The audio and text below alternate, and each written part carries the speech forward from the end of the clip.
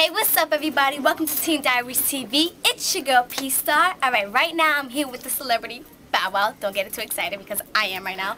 Anyways, so right now I'm here with Bow Wow at the Bow Wow Omarion listening to party. And what's up, Bow Wow? What's going on? That's goody. Okay, let me know, let the world know, let Teen Diaries know that what did you learn about Omarion while you was working with him?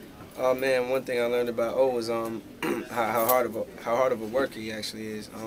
I knew he was a hard worker beforehand, but you know I think it's because it's a project where we got, you know what I'm saying, a lot of people really looking for us to not do as well, or, you know, just because of the decisions and moves we made for us not to be as successful. But you know he's taken all that negative energy and kind of just put it in a positive way, and he's just used that, you know what I'm saying, to his own benefit, you know, and you can just see the passion and the drive in him to want to be the best or make a statement with this album, which, you know, I definitely feel strongly about that once people get the finished product on December 11th, they'll definitely be pleased with it. Okay, and tell me one more thing.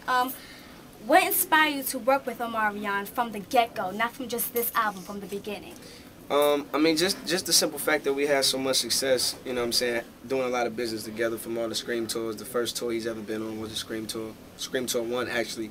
I remember when O and, you know what I'm saying, used to run backstage with trash bags. They didn't even have luggage. Yeah. So, you know, I've been knowing O since then, and then, you know, ever since we kept going on tour together, and we built this, you know what I'm saying, kind of homeboy relationship, and we just stuck to it. And, you know, when we did the first record together, the Let Me Hold You record, and went #1, then right then and there, that's when we decided, man, we need to link up and do something special for the girls and do something special for our fans, and that's when we decided to go ahead and do Face Off. Oh, that's what's up right there. You heard it exclusively from Bow Wow and I Yeah. on the party, the big party. I had Yeah. so much fun. This is Teen Diaries, and I'll see you guys later. Holla.